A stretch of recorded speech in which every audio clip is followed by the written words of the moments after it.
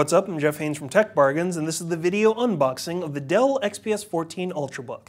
With the introduction of the Ivy Bridge processor, the rise of the Ultrabook has begun, and one of the companies helping to lead the charge is Dell. Earlier this year, we reviewed the XPS 13 Ultrabook, and now we just got in the XPS 14, the latest Ultrabook from the XPS line. So we thought we'd unbox it to show you exactly what you can expect from this brand new machine. So the very first thing that you'll notice about the XPS 14 is it comes in the traditional XPS branded boxes. That also includes the standard black styrofoam and internal box configurations. So once you actually get past some of these items, you come across the XPS 14 internal box, which also has the picture of the system on the outside, and it's obviously the very first thing that you see upon removing the lid. Now we'll get past this and actually explore the rest of the box before we get to the system.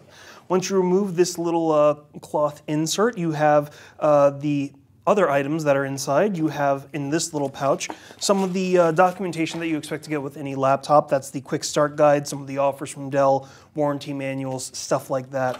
You also have your power brick and your power cord. Over here, like most systems, you expect to have actually CDs, but because there's no optical drive with the XPS 14, that is actually superfluous. So we'll just get over to the XPS 14 itself. As you can see, pretty much a really large Ultrabook, but it still winds up falling within that less than 1 inch classification for an Ultrabook itself. And we'll get into the internal specs of the XPS 14 right after we take a quick walk around the system.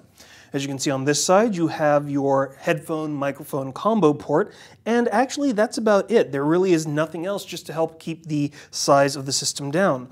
On the rear, same thing. The battery is actually sealed inside the XPS 14, and it's actually rated to get up to 11 hours of battery life on a single charge. We're definitely interested in seeing just how well the battery life does for this particular laptop. On this side, you have the majority of the ports. Obviously, you've got your power port, your Ethernet port with a pull-down tab right here. You have an HDMI port and display port, and 2 USB 3.0 super speed ports, with this port being a sleep and charge port that's always on.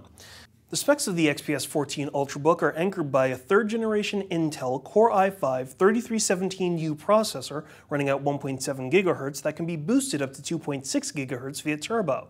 It comes with 4 GB of DDR3 RAM and is supplemented by an NVIDIA GeForce GT 630M video card with 1 GB of graphical memory. The system also has a 500 GB hard drive spinning at 5400 RPM, and content is displayed on the 14-inch True Life Infinity display that has a native resolution of 1600 by 900. One other thing to note is that it has edge-to-edge Corning Gorilla Glass to protect the screen itself.